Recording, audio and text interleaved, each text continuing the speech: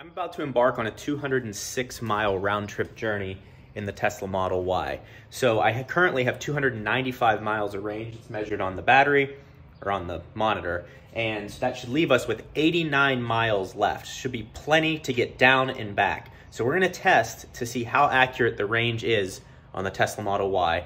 This is also a dual motor, so it's not the performance. The range from the factory is 326 miles. Let's see how accurate it is. Also, yeah, had a piece of carbon here on the M2. It was a carbon mud flap to protect from rocks shooting up the side, and it disappeared. So I did litter, and I'm probably going to jail.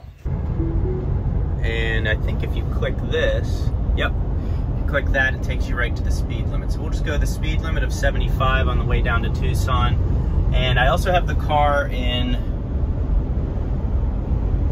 where is it? Chill mode. So we're in chill mode, which just reduces the aggressiveness of the acceleration. I'm just trying to be as efficient as possible. It's getting a little warm in here. I don't have the air conditioning on, but yeah, we're just cruising along for now. And let's see what efficiency we're running at. 248 watt hours per mile. That's pretty efficient. As far as I'm concerned, anything under 300 is pretty good. The lowest I've ever had it is 180 watt hours per mile. That was on the way back from the Grand Canyon. If you want to check that road trip out, just click the card at the top of your screen. But yeah, just cruising along, trying to be as efficient as possible to give you science, accurate measurements. Because if we're not doing science on this channel, what are we doing? You know? One trick to show you here, my car was just getting like really close following this truck in front here. The cameras in this car and how accurate the cruise control can be is so much better than anything I've ever driven. I was in a Toyota Camry rental earlier this year. My mom is calling. Hold on, Mom, I'm making a goddamn video. The follow distance is so much further in those cars, and this car can be so accurate. So anyways, the quick tip is if you click this button left or right, it adjusts the follow distance. We can make it close as a 1 and it'll accelerate up and get real close to this truck, or we can adjust it back, I think all the way to stage 5. Stage 6, stage 7 clinger. Stage 7. So stage 7 is the furthest distance it will keep from cars. I think it's 7 car lengths.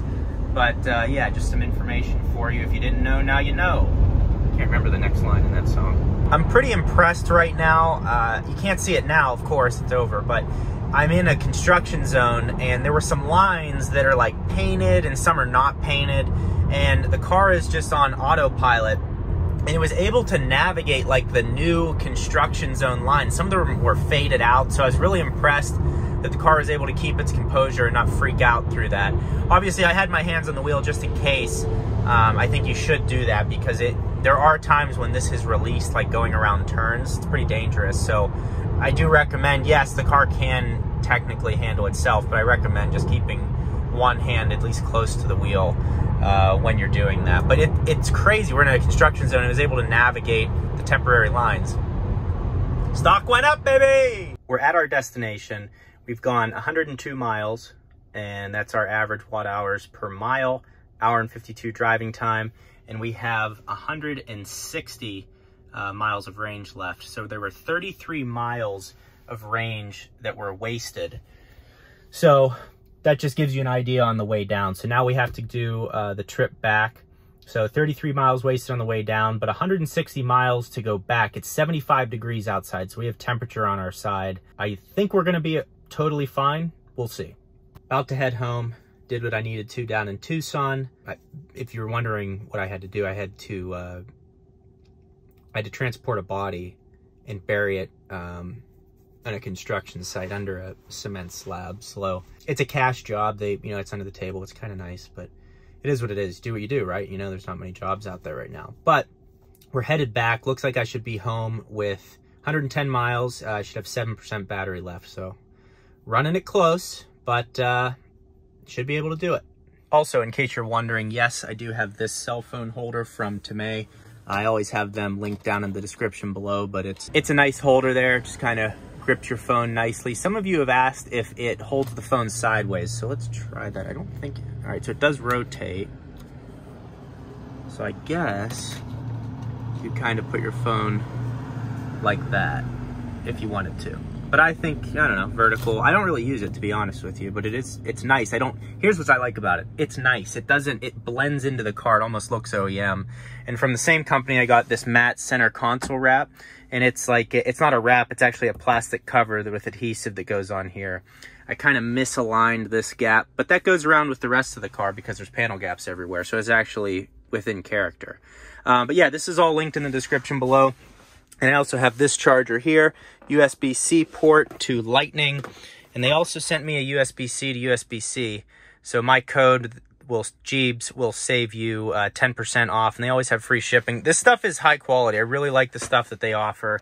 They sent me a pearl white center console, so I'm going to put that on to show you guys what that looks like. But I really like their stuff. It's high quality and fairly priced, so I recommend it.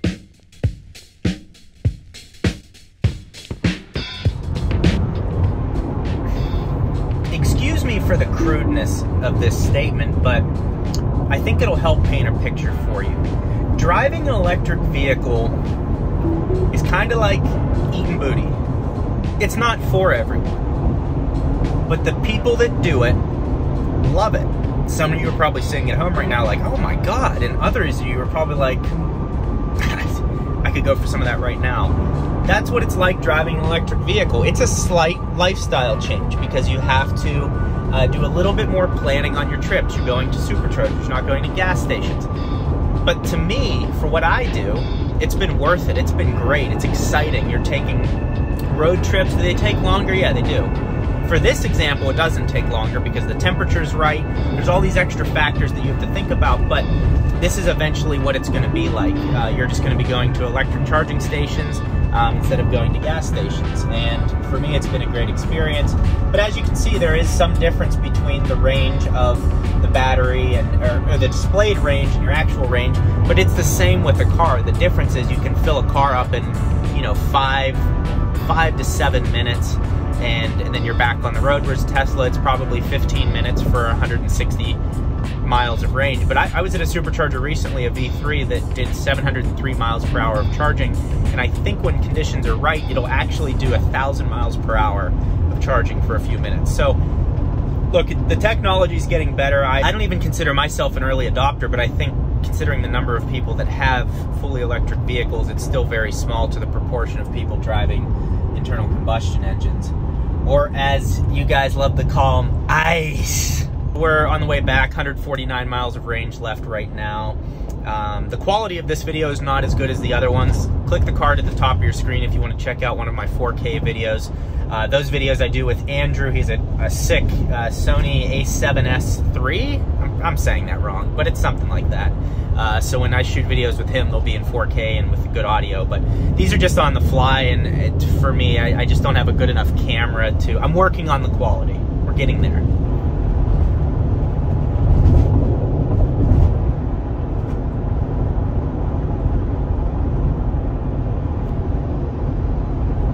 Almost back home now. You can see we have 56 miles left. And it's actually kind of cool here. You can see the boat drag strip area at Wild Horse Pass. It's pretty sick. Everything's going well. I think a big thing with this trip, now I've gone down and back to Tucson and had to stop on the way back to supercharge, but the temperature outside is a huge factor. It's 82 degrees. I'm running the AC on, I think, only stage 2. Yeah, so I'm running it on stage 2 at very low temperature, and it's not like blowing like crazy. And our watt hours, yeah, 242 we're running it. So this thing's running extremely efficient right now, and the trip's been great. So yeah, I guess we'll see what the ending mileage is and what was wasted. Check out this landscaping. You got perfect trees growing out of these bushes. Look at that. Look at that. Nice. Excuse me, ma'am, you know where I can get some cocaine? Okay, so we're basically back where we started. 102.4 miles on the way down, 109.4 miles on the way back, total of 211.8 miles. So that's round trip, and right now there are 45 miles left of displayed range. So with the miles traveled, which is 211.8 actual miles, and 45 miles left, that means, and starting with 295 miles of range, that means in terms of range displayed, I used 250 miles while traveling 211.8 miles. That's very good. Going about between 75 and 80 the whole way down there, sometimes 70. Anywhere between 70 and 80 is what I was going the entire trip. And the car ran very efficient on the way back, doing 236 watt hours per mile. That's very efficient. And a huge part of that, again, is the outside temperature, which right now is 80 degrees in Phoenix. So temperature has a lot to do with it. Lightly running the air conditioning, that's a big deal. Now, if it's a really hot day and you have to run the air conditioning a lot, you're going to use up a lot more energy. But I was easily able to go 200 miles. I could even have probably gone about 230 miles at that current watt hours per mile. So the car's running very efficient. And the fact that I was just able to drive basically 4 hours in the car while running fully on electricity is very cool. Sound system's great. Yeah, no real complaints, but just wanted to give you like a real life, how much range can you actually get? It's just so important in knowing what your limits are, what your daily habits are. Is this a car that you can actually drive? So yeah, I hope that helps you guys if you haven't bought a Tesla yet, or you're not sure if you could take it on a road trip. Again, the nice thing is this navigation will put the superchargers on your way. So if you're using this navigation, the only time I actually use this navigation is when I'm going on a longer trip. Other than that, I will just use my phone because the phone navigation is actually more accurate. This sometimes confuses me. It's not very clear. So I think the phone is much better. But as far as planning superchargers on your route, this is the much better way to go because it will map them out for you and you don't really need to think about it. So hope that was helpful. Please like the video if you're still with me. Consider subscribing if you're interested in Tesla, especially the Model Y. I'll be doing as many videos as possible on it. But I also have an M2. I'll be comparing the Tesla to other cars. I've compared it to the Mercedes-Benz GLC, the BMW X3, Audi Q5, all of those things. So hope you like the videos. Thank you for watching. We'll see you in the next one.